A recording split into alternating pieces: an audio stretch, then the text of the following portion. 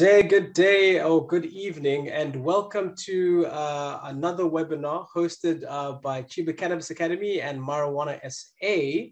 And we're presenting to you guys the Shining a Light on Cannabis. And we've got a very interesting show with amazing experts who are going to give you guys some insights in the world of lighting. So my name is Nina Sibodo, and I'm one of the co-founders and directors of Cheeba Cannabis Academy. And I would like to bring on our host for today is Andrew Forte from Marijuana SA. Hi, Andrew. How are you doing? Hey, thank you so much for having me here tonight. And I am absolutely thrilled to be speaking about LEDs tonight. And I've got some really cool questions lined up. And most of all, I think we've got some really knowledgeable guests waiting to join us a little bit later. Awesome. Just before we start our panel, we're gonna first have a quick interview with Caiya from InDorSun, who's just gonna interface here with Andrew. Caiya, can you please come to the stage? Cool, man. I'll be off. I'll see you guys later. How's it, brother? Sorry.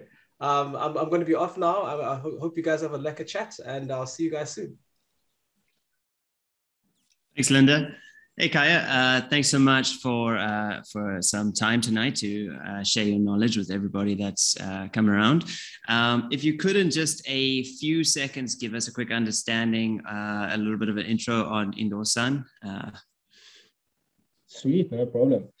So InDorSun is a brainchild for myself and my co-owner, Alan, which is also my dad, which is super fortunate. We're going to take this journey sort of together. So we started out quite humble, you know. We used to basically do one light to get the test, to get all the imagery and things like that, to basically prove a concept that we knew fair and well was the best on the market. So we've managed to do quite a few facilities since we began, which is really cool. Like the insight you get from these master growers and the people on the floor there in Lesotho and a couple places up here in Johannesburg is unreal. You know, what the guys are actually getting right. So it's awesome to see. Like for one example, our Future Med site, the guys are harvesting it right over there. A very nice cheese strain. So they've got something like 3,000 plants over their tables. To see something like that in full flower is just unbelievable. You know, and Fantastic. Us being from Joburg, we love a strong, you know, sexy, stinky cheese. And that's just what it was. We were fortunate enough to get a couple samples from some of the guys up there. So very cool, you know. So that's in a nutshell. We busy boys. We're trying to push the boundaries, you know. We're also part of a podcast called the Green Lab Sessions, where we're pushing education, breaking stigmas, working with a couple, you know, local artists and rappers and such, you know, to really get it out there and show people what cannabis in South Africa is all about. You know, we're trying to be part of the community. We're trying to evolve with everybody. We love to work together, and we've got a strong, passionate team. Fantastic. Yeah, it's nice that, I mean, I've been around a while, and I remember you guys right from the beginning, and it's nice to see you guys grow throughout the time. And yeah, it's, I mean, you guys have one sort of distinguishing factor. I mean, amongst the other guests tonight is that you guys obviously, among the others, have a proudly South African angle that you're going for. If you could just elaborate a little bit on that. So we work with our partners, Giant Light, who have been manufacturing LEDs in the country for 30 plus years. You know, Otto took over from his dad. And to see that family evolution is very similar to what myself and Alan do. We're really a family community base, you know. So these guys have been pushing out high quality finished products for big places, showrooms, etc., malls, just massive scale. So we came from a humble beginning of trying to do solar PV, sort of doing the right thing, having a passion with the cannabis, you know, brought us to Otto and the guys. And we wanted to push that initiative, that proudly South Africa, you know, and get it assembled and made, you know, with it to compete with all these overseas brands, because we saw the gap and we thought, you know, let's give it a go. And it's just evolving, you know, we're constantly innovating and moving forward. So it's proper. Yeah, it's something the other guys, the other guests tonight, you're going to have to bear with me if at any point I get a little bit passionate, but I do have a strong passion about local lights. It's a difficult one because the lights aren't, we'll get into the technicals about it, but you guys are doing the right thing by pushing through, and it's a difficult grind to get where you're going in the lighting space in South Africa. We're South Africa. We like our legislation, we're miles behind the rest of the world. You know, manufacturing isn't at the standard, or isn't at the. We haven't had as much time to develop it and invest in those equipment. So the fact that you guys have the equipment, the same stuff that they're using overseas, to be doing it locally is pretty incredible. And yeah, for all the guys doing lighting in SA, it's really commendable. Yeah, and I might go on about this quite a bit. No, but it's impressive the facility the guys have managed to generate over time.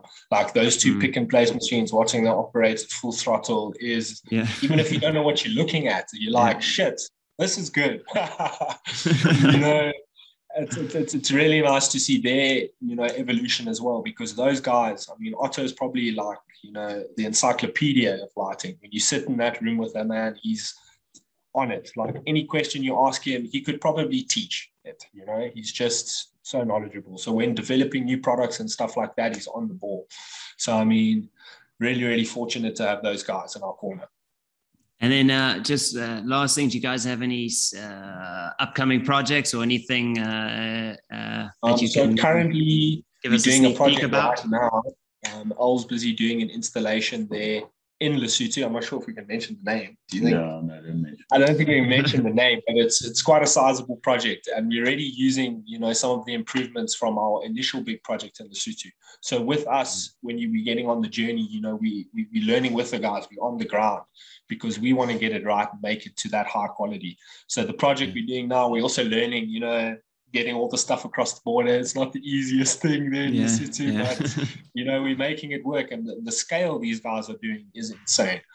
You know, like even the guys in South Africa, some of the facilities we've been to are proper GMP.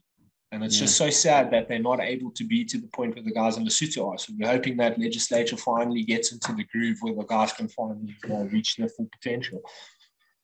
Yeah, no, I think we'll get there. Lesotho had a little head start on us, but I think we'll be there soon enough.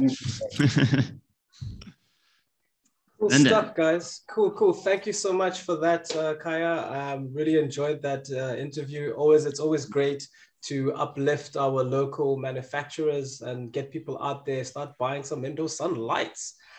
So I forgot to mention initially in the beginning that we're also going to be running a competition. So right across the screen there, you'll see there's 3 prizes there. So essentially the one prize is our Grow Happy Indoor prize, which happens here in Rivonia at our campus, the first cannabis campus in Africa. And it's hosted by the Green Munchkin and Cuban Zulu. So if you are in town and you are here in Johannesburg, then this is a prize that you could potentially win. And then for those who are not based here, because I did see some people who are from Poland and Arizona and the US of A, we have a couple of courses which are known as our Cannabis Grow 101 and our Cannabis 101 course. The Cannabis Grow course basically talks about growing indoors and etc. And our cannabis course looks more for the medicinal side of things. But what we've done with these courses is that we've bundled them into Zoom classes. So then you get to interact with our subject matter experts around that. Also, guys, please feel free to start showing asking some questions on the side, which Andrew will later ask some of the panelists as we go on. So I think without further ado, let's bring on the panelists. And I'll see you later, Andrew. Have a good one, sir. Yeah, thank you. All panelists, you may come on camera and reveal yourselves. Hello. We got 1 or 2 others. Just to spare some time of everyone, Anton, you were first to come off camera. Do you want to quickly give a little bit of an introduction to yourself and Engergywise? Thanks, Andrew. Yeah, how's it, guys? And representing Earth Horticultural Light Systems from a tropical Durban. It's great to be here. Thanks. So my name is Anthon Human, and I've been a lighting engineer for the past 7 years with Engergywise, working under Andrea Barausa. And as a company, we've been manufacturing and understanding horticultural lighting for the last 2 years. And we've got some nice projects under the belt, and We're here to also bring South Africa up, bring the whole industry up. Fantastic. Louhan, if you want to quickly just give yourself a quick introduction and of Photronic. Hi guys, my name is Louhan and I'm from Cape Town. I'm the co-director and co-founder for Photronic. I've been into the electronics industry for about 12 years now. And since 2014, my main focus is LEDs. So basically we started building horticultural lights about 8 years ago, me and a friend of mine. Back then, the COPS was very, very big. So we imported the first COPS, but then you had to use heat sinks to be able to cool it down. So the process wasn't a good idea to sell. And then basically, as time progressed, then the SMD LED started taking over the market. So then we gradually went to SMD LEDs. Thank you. Brilliant. And lastly, Kwanda, if you want to just quickly give yourself a quick introduction. Hi everyone. I'm Kwanda Mtetwa, Cuban Zulu. I'm a grower. I'm not exactly a lighting engineer or technician. I have been growing for some time, so I do know how to use lights to their full potential and harvest the clean cannabis crop. So yeah, I'm the founder and grower for Cuban Zulu Grows, which is a craft cannabis brand. And we basically are just highlighting Africa and the African cannabis industry, as well trying to bring the end consumer a clean, authentic, African cannabis. No, Kwanda, you're representing the actual people at the end of this journey tonight. So it's more important than you may think, because that connection between manufacturer and end user is what we are, and these things are helping to improve. And, your hands-on experience is always leading back and helping everyone, because at the end of the day, there's the technical guys, which I even myself won't dare to say that I'm as technical as some of these manufacturers. So Kwanda, you and me might be together on this.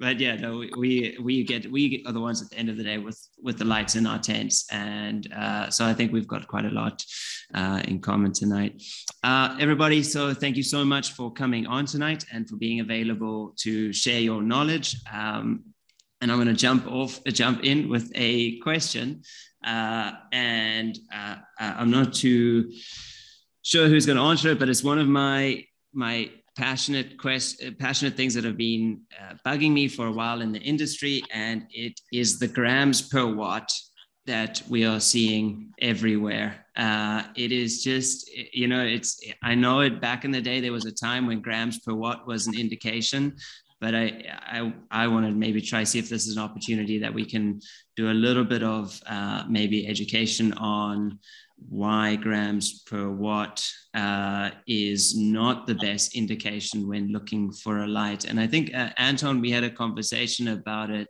a while ago. If you want to maybe give us a little bit of clarity on why consumers should look past grams per watt as an indication. Look, I think traditional technologies like your HIDs and your HPSs, they've had a particular output that was very constant, and so I come from commercial, retail, and industrial lighting background, and we know that although in the past everybody knew what a 60-watt bulb was or a 100-watt bulb was, and now that we're progressing into the LED mainstream, people still got that type of ideology that a bulb is a bulb and a watt is a watt.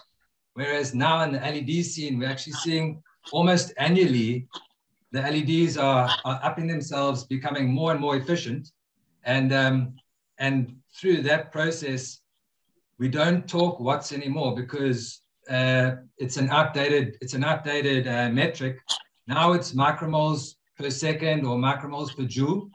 And these factors account for the amount of intensity coming out per energy input.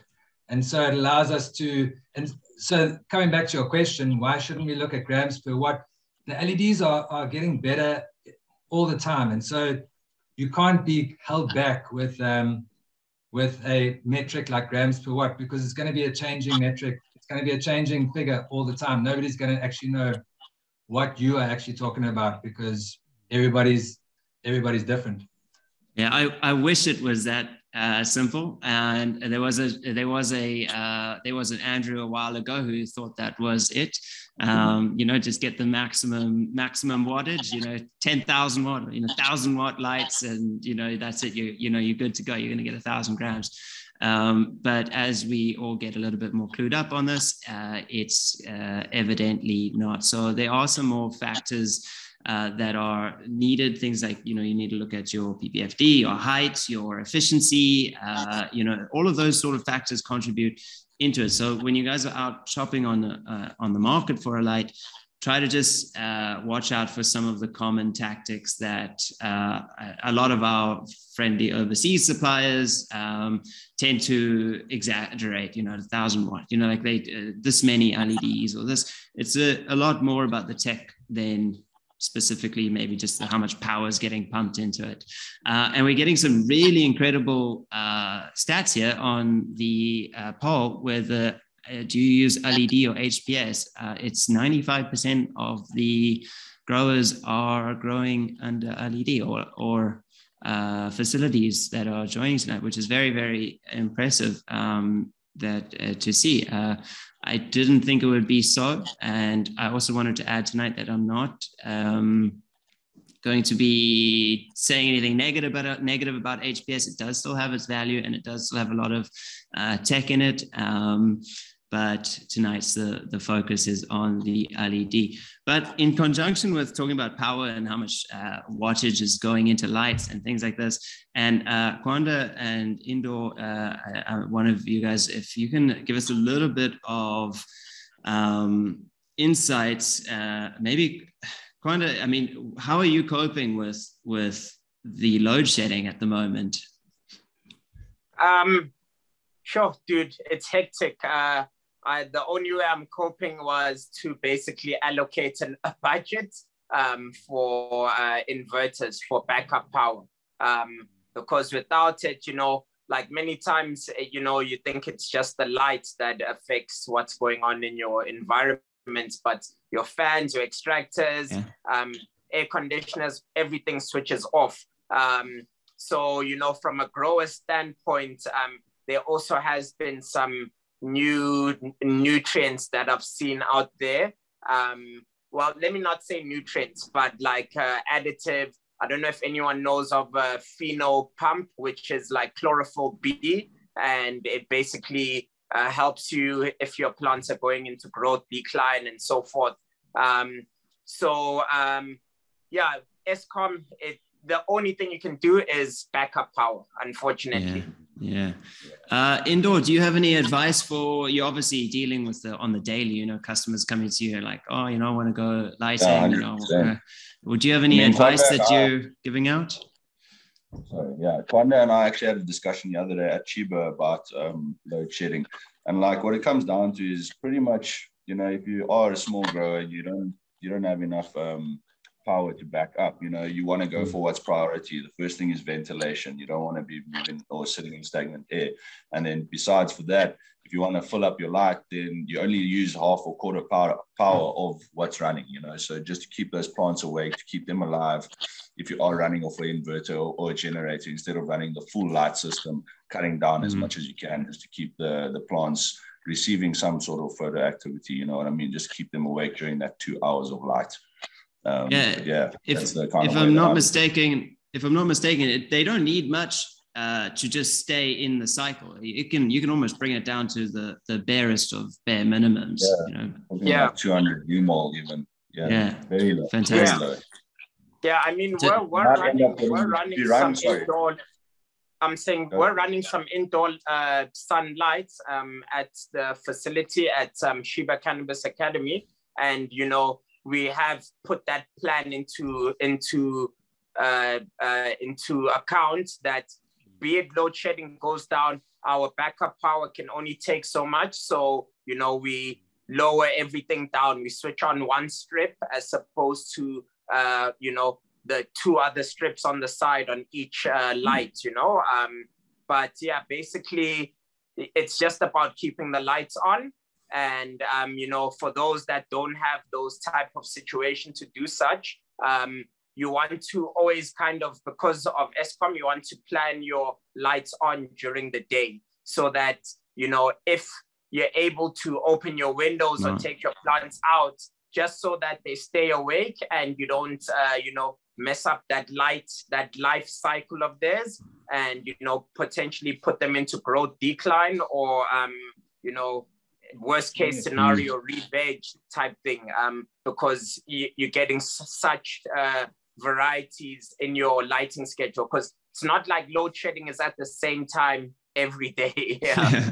Of course. Another thing you could think about is if you're in the veg cycle of the plant, you know, you're pumping above 16 hours of light. If you're getting a 2-hour decrease in that, you're still above that 12-hour light cycle. You know what I mean? So during that stage of growth during veg, the load shedding is not too much of a stress. It might cause the inconsistency in the light pattern. But from what I've seen, I haven't had any stresses from just letting the lights go with the load shedding, especially during vegetation. But yeah, like you say, when you come into flower, you know, you don't want any disturbances. I mean, if I get load shedding at 2 a.m., I'm not going to hit a generator on at 2 a.m. You understand? So I set my timer to switch off just before 2 a.m. and then my dark period extends by like 4 or 5 hours, you know? So I'm getting more than 12 hours of darkness, maybe like 16, but that's just the one cycle. We have to remember that during flower, the dark part of the grow is the important part. That's what kickstarts the flowering cycle and pushes it further and further into flower is the actual darkness as well. You know what I mean? That's the important part of it. Yeah. And one more thing, that's why we basically chose to design the new systems with the power bar, so that if your lights do go off for that period of time, most people will have, let's say, 1,000 watt DE or something like that. You can't just switch that boy on. So we can switch on one row of the 4.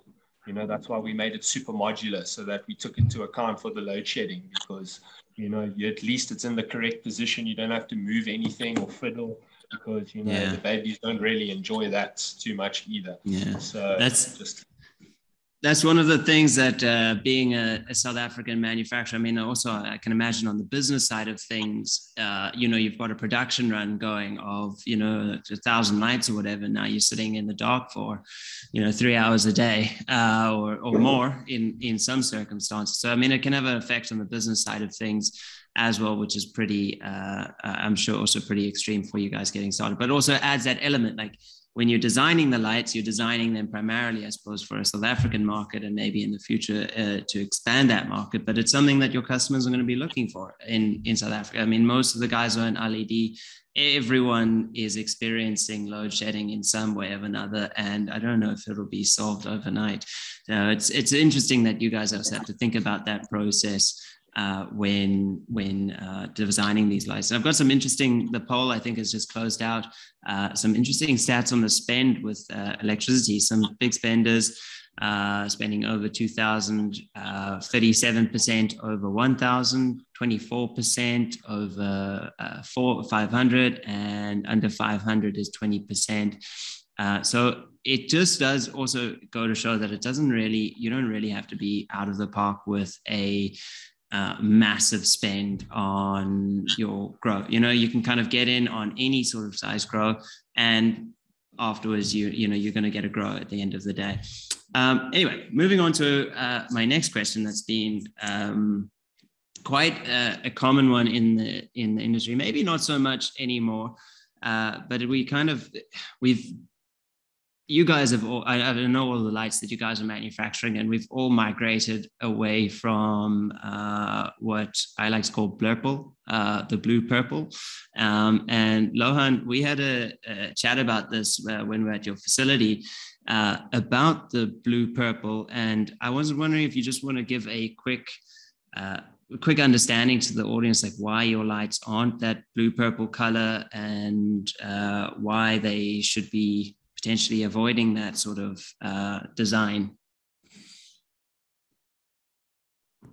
Okay, so basically, if you look at the LED or at the light that is being emitted, so white light contains all the different colors of the spectrum. So basically, what blurple is they just took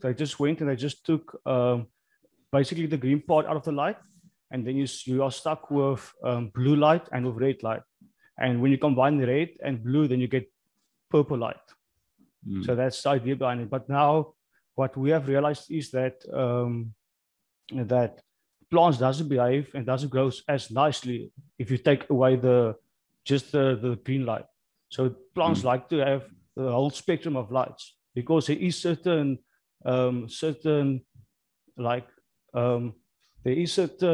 wavelengths that the plant actually need that to photosynthesis.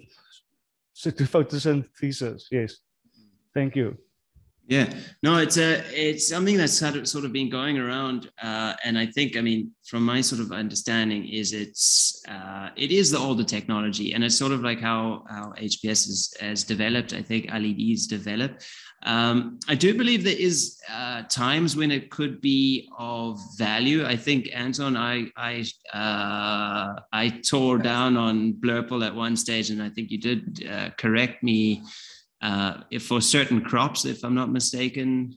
Yeah, we offer 11 different spectrums, and it's going to range from different crops and different stages of growth.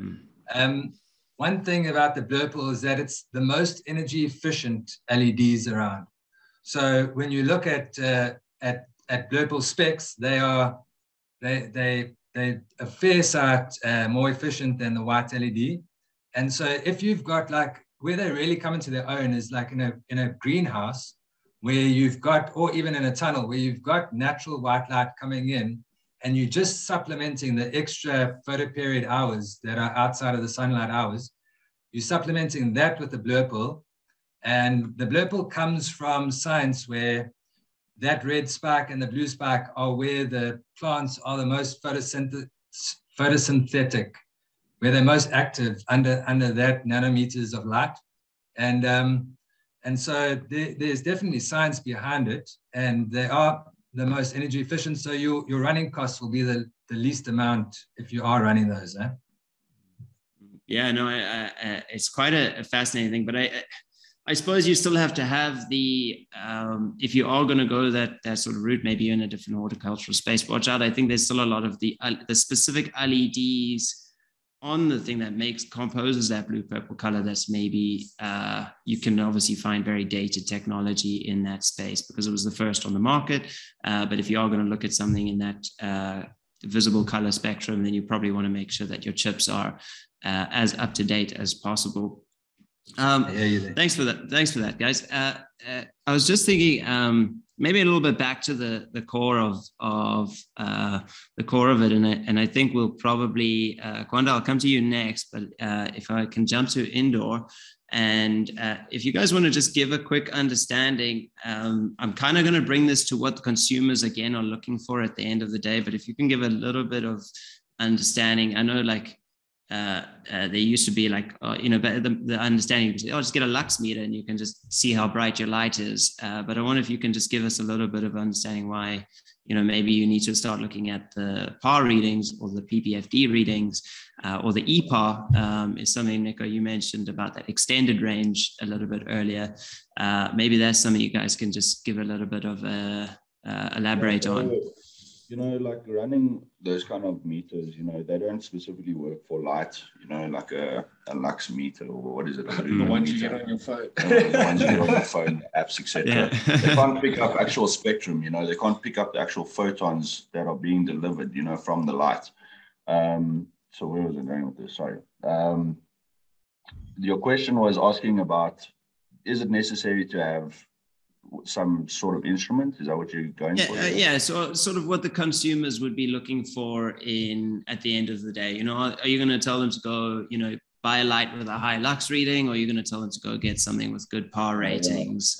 So you'd want to look at something that's got a PAR rating on it, because the PAR is actually what the plant uses. PAR is a range of frequencies from 400 to 700 nanometers that the plant uses for photosynthesis. You can't necessarily see some of these wavelengths, like the far red, for example. If you walk into a room with just the far red on, you'll be able to visually see, but without it on, you won't see it, But also, so like, 100%. as humans, we can't actually see the intensity of light, so we do need something that's going to tell us what kind of PPFD we are working with at a certain distance from the light, so what you're looking at, you have to understand that PAR is the actual photosynthetic range of a light, so like the photosynthetic active radiation. A plant or a light needs to have majority of the spectrum within that PAR range, right, to be an actual grow light. So that's the spectrum that the plants use. So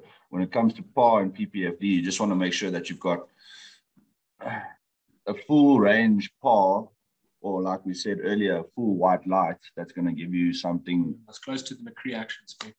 Yeah, exactly. As close to sunlight as possible. Best results for using that. Yeah, and don't look for lumens, because lumens don't necessarily make sense for plants. I know I've read that somewhere. Lumens are for humans. Yeah. So don't look at lumens. That's the thing is. So we can't tell the intensity of light, because if we had to turn a light brighter, right, our retinas actually start closing up, and then the light actually just seems normal. You know what I mean? As with the actual what do we call it? A spectrometer, we can actually see that intensity a lot better. No, you can basically hold it to the sun. And it'll tell you exactly what the sun's doing, which is awesome to see. Yeah. Someday that sounds baking. Readings are like, if I could just transfer that into a light, I'll be chilling.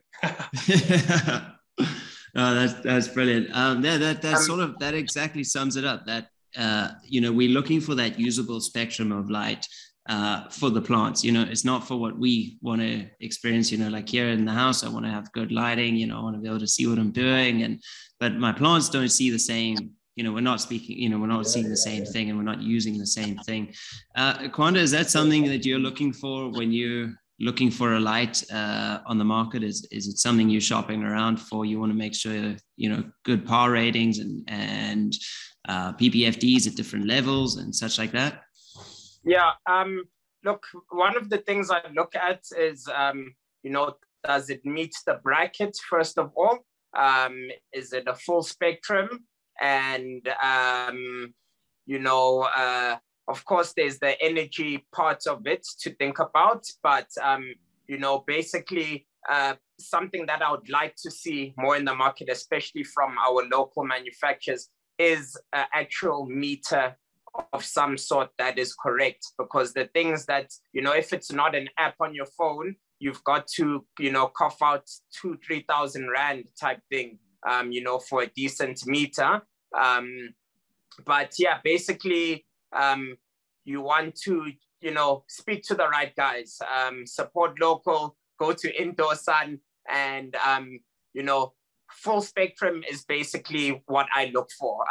In terms of PARs and all of that, I like to go for a light that I can kind of, change my output, so that I can run it at a lower output for veg and increase it for flower, and also something that you can implement some sort of like a crop steering, aspect with your light intensity. So if you can, variable settings, that's whether it's by, switching off one strip, or having, the modular lights. Again, I'm referring to InDorSun. I mean, they're doing really fantastic stuff. It's not just one button switches on everything. So that's an important thing for me. Yeah, so it's one of those things, you know, it's like I can tell you're looking for a lot of utility in a light and a lot of functionality, and like obviously reliability is like a huge thing at the end of the day for us in South Africa. We don't want to spend our money on something that's not going to last the test of time. And I think that's the, you know, in the audience, judging on like electricity spends and things like, you know, where the market is, where the audience is, a lot of this information tonight, you're going to have different groups that will apply that knowledge to, you know, like your home growers, you don't need to go buy a quantum meter for your tent. You know, it's like 15K or whatever, or 10 plus K for a meter. It's like, you don't need to, you know, and like, thankfully, I know all the lighting guys are doing a lot of testing on the lights that they're producing. So it's something that's coming out, and like a lot of them have proper heat maps and spread maps and BBFDs, you know, laid out. So I think that is one of the things that our local guys are working on quite a lot. Louhan, in terms of, obviously we've spoken now like the usable spectrum, and like we've spoken a little bit about the far red. I know you guys, correct me if I'm wrong, but you do have have you got a few UV chips on some of your units, and why did you decide to go for that? Okay, so basically, that people they have done studies in the past, and they have seen that UVB will increase the THC, but by a small percentage. So we have developed on our LED strips. We have left a small space where you can actually clip on a UVB LED. So what we found is that the base range for the UVB LED is 310 nanometers. The reason for that is that if you in flower, if you expose your plant longer than 12 hours into UVB, you are basically nuking the plants. You are actually killing it. So you must be very careful to not to go too much over when using UVB, basically. If I'm not mistaken, it's something that's quite particular to cannabis. It's hence why we don't have so much research on this UV, the sort of the bluer side of the spectrum, far left or not. It's quite specific to cannabis, yes. Correct? Yes, that is correct. It activates a certain gene response in the plant that produces more THC. Guys, this is exactly why, you know, it irks me that we don't have that ability to have studied this for, you know, 10, 15 years, because it's like these are the developments that we're only finding out now. And I do feel that other countries maybe have a different advantage on the development of things because, you know, they've had more time to actually put proper studies in. And like, as we've all seen, this is not just, you know, turning on light bulb anymore. This is like a science. You know, people have, guys on this webinar have dedicated lives to LEDs and lighting and technology and spectrums. It's far beyond, you know, the science is there and the studies need to be done. And like, I think there's a lot of, I know for a fact that studies like that were blocked because of legislation, not being able to just have a cannabis plant, put a light on it and shine, like you can do your tests and see if there's, you know, benefits down the line. And that even that wasn't allowed for a long time. So I think hopefully, small rant, but hopefully we'll get to a time and a place where we can be doing those tests in South Africa and actually using that knowledge and maybe actually contributing to the global knowledge space in cannabis and also just horticulture as an entire agriculture as an entire. So we've got a poll coming up. Most of the audience were unaware of far red. Coming in at 52% and 36% were, and there's 11% understand far red as it's when my eyes go red from a that's all. I did know that far red first before I knew the other far red. Things about speaking of eyes. And something that Kwanda, you might be able to give us a bit of info on. Is there like some sort of, I know it's not just LEDs per se, but is there any safety precautions that we should be making use of in our LED spaces? Yes, definitely. Cultivation glasses, get one specifically for LED. If you check online, there's a number of different companies that are doing such. You know, on your home grow, you know, it depends how big your home grow is, actually. Some people have a tent, some people have a whole garage. But if you're going to be spending prolonged periods, you know, working on your plants, which most of us will do, especially if you want to, you know, cultivate a good crop, it's extremely important. It may not, you know, affect you immediately, but over time, it does affect you. And, you know, you don't want to be coming into your older age and struggling to see because you've spent all that time growing cannabis indoors. And yeah, like, you know, you've said many times, a lot of the spectrums we don't actually pick up with our eyes. But the fact is, it is an artificial source of, you know, lighting, and it's meant for, it's aimed at giving the plants the best that it can get. So in terms of our eyes and the plants, it's a different thing. Protect your eyes. 100% agreed. On top of something else that I wanted to mention, so we've spoken about safety, and I mean, that is obviously evident. And I'm gonna like swing the conversation right back to manufacturing and sort of pick off where we started again with the locality of things. And Anton, you might be able to give a bit of insight more on your job as designing these lights and coming up with these lights and being, you know, connected to manufacturing. What is it going to take for South Africans to get LED lights to the same competitive price as some of the internationals?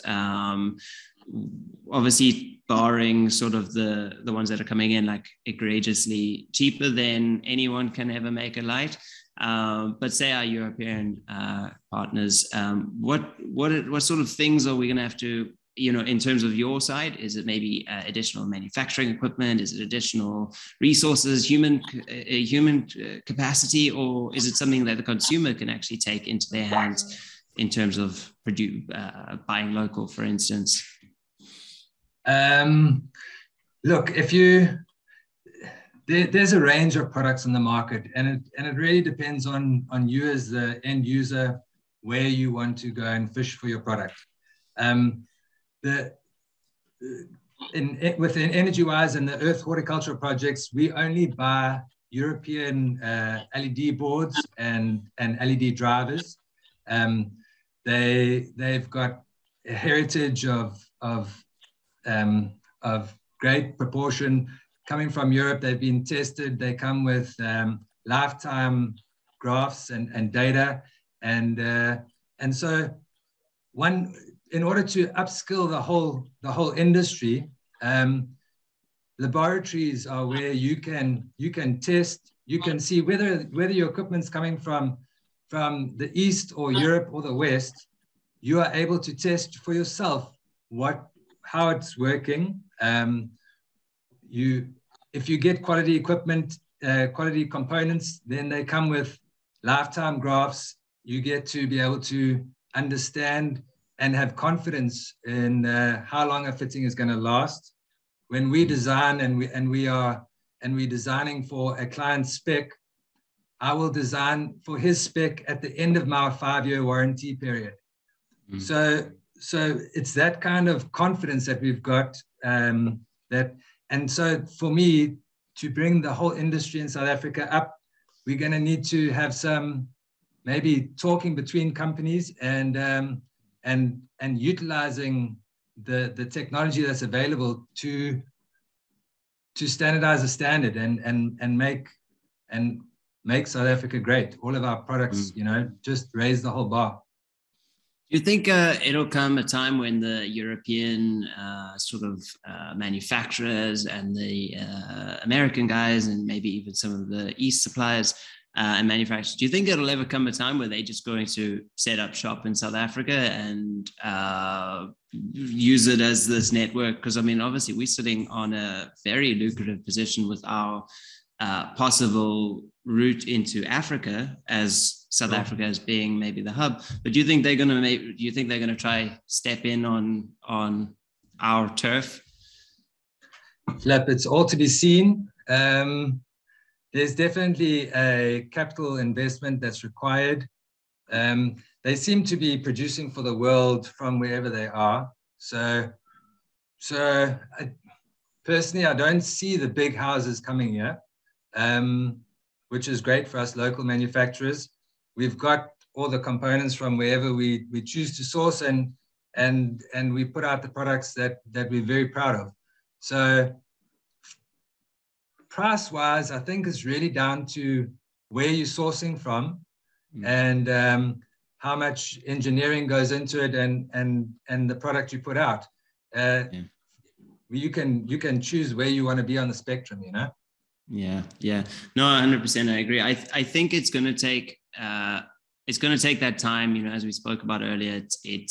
It's not, our industry is a little bit behind, not in necessarily in knowledge and understanding, but in terms of the capital investment. You know, it's a huge amount of money that needs to go into getting these facilities off the ground. And, you know, it's a lot of the times it's like only possible because of sort of pivots on original things. And it's just an immense mountain to climb. It's not manufacturing on a small scale. It's like LEDs. It's a complicated process. I've had the privilege of visiting a lot of your guys' facilities, and it's a complicated process to get to where you guys are. So I do commend you guys on that. And I'm going to jump into sort of a last question sort of thing. And I'm not sure if anyone's aware of, I'm sure you guys probably are, but I was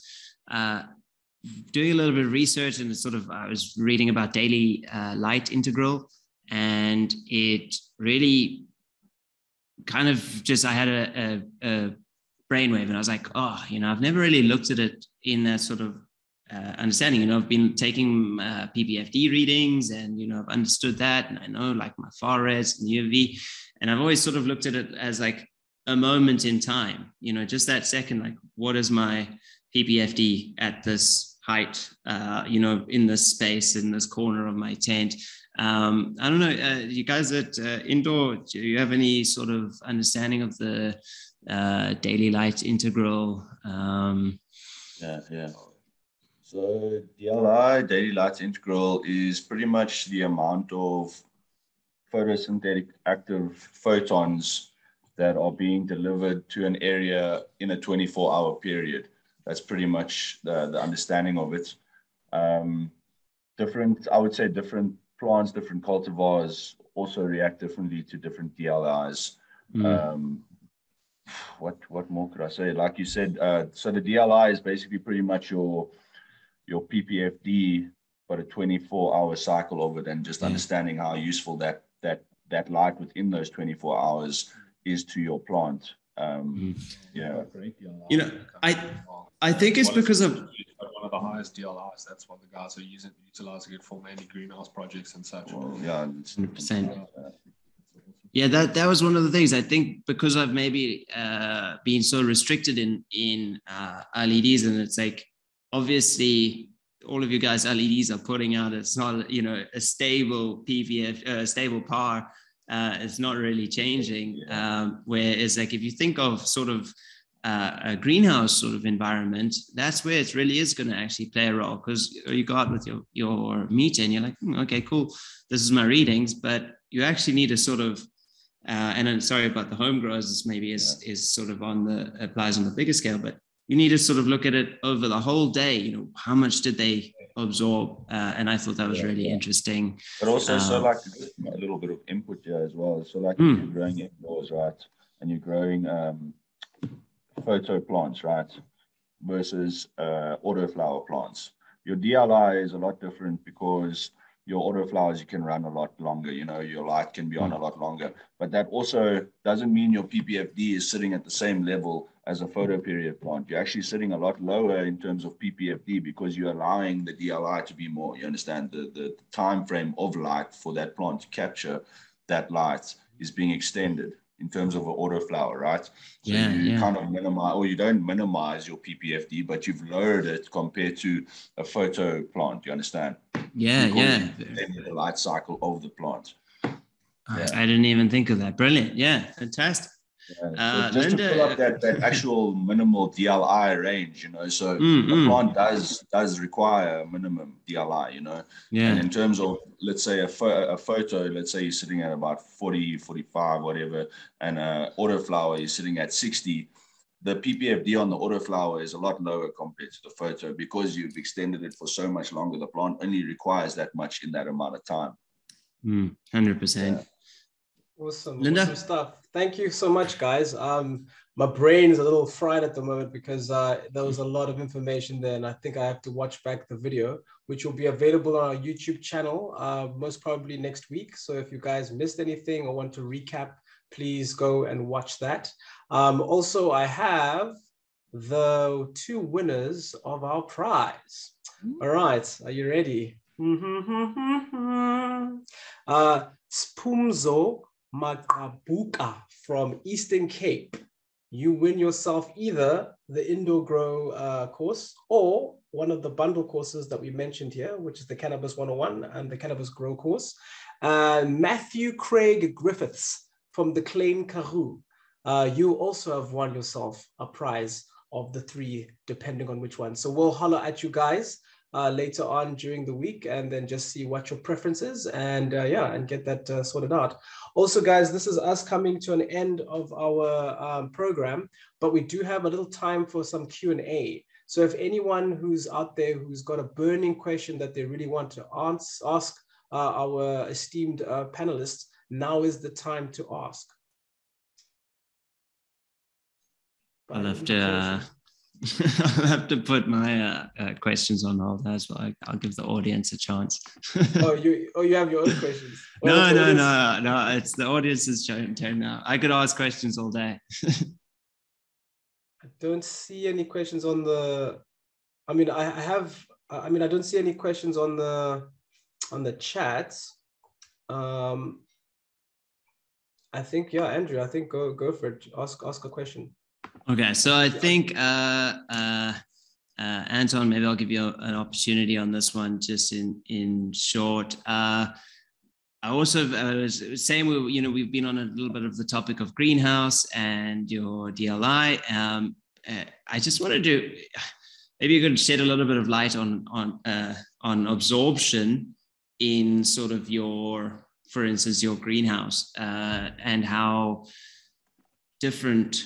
There's going to be a difference on your sort of readings in greenhouse and out greenhouse, and how important it is to factor in that absorption rate of the material.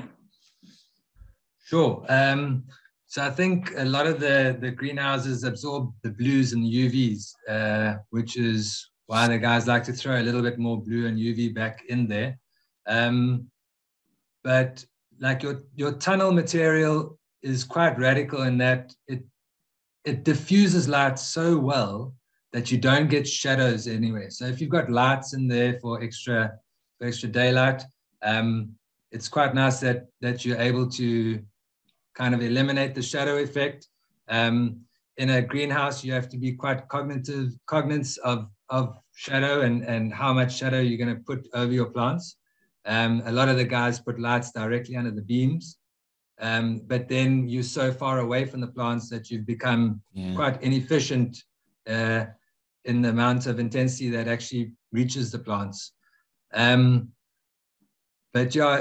in the bigger grows, if you've got those PAR sensors and you're able to understand for yourself what you're getting, then you're able to make the adjustments and only use the light that's required.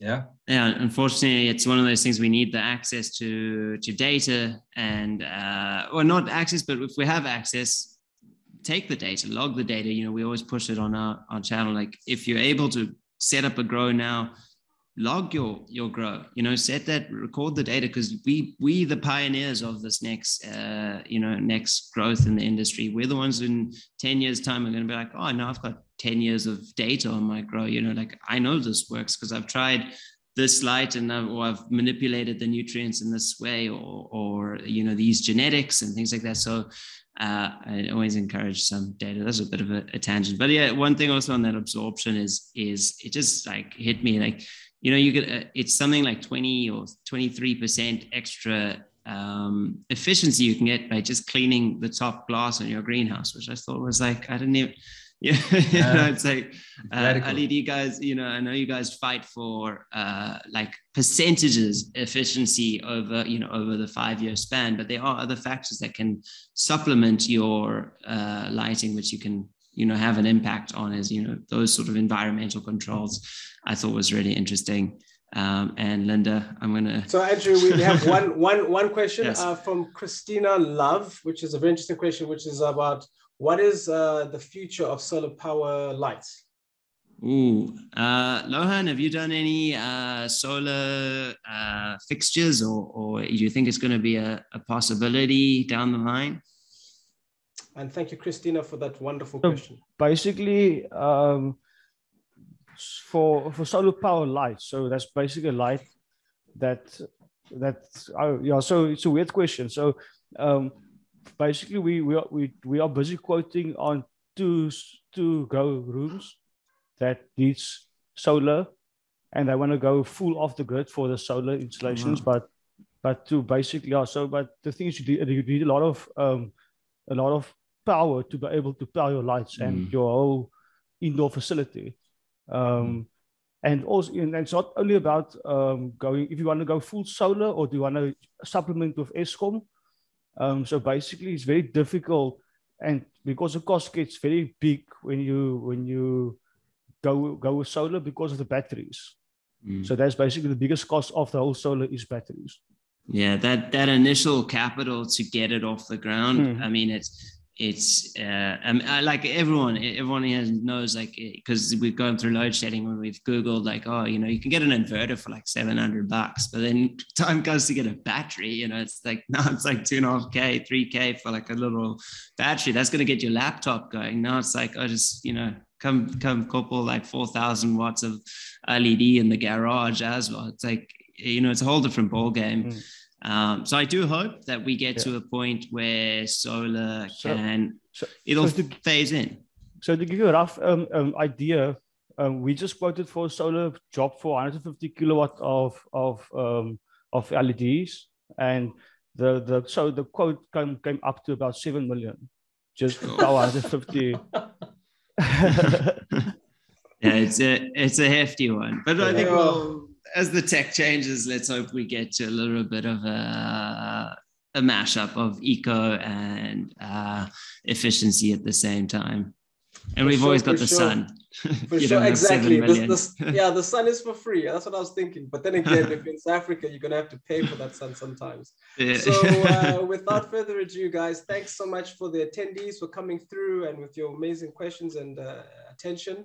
Also the panelists, guys, thank you so much. Hope to see you guys again later. And Andrew, for being such an amazing host for Marijuana SA. Thank you so much, my brother. Hope to do this again with you. And for everybody else out there, please check your emails. We've now got your details. We'll send you some more information about our next webinar, which is taking place next month. And there's a few others that will be coming back because we're back and we're in attack as Cheeba Cannabis Academy. We are sharing the knowledge of growing, and we all want to grow together. Have a great night. Peace out to all of you, and drive safe and take cannabis responsibly.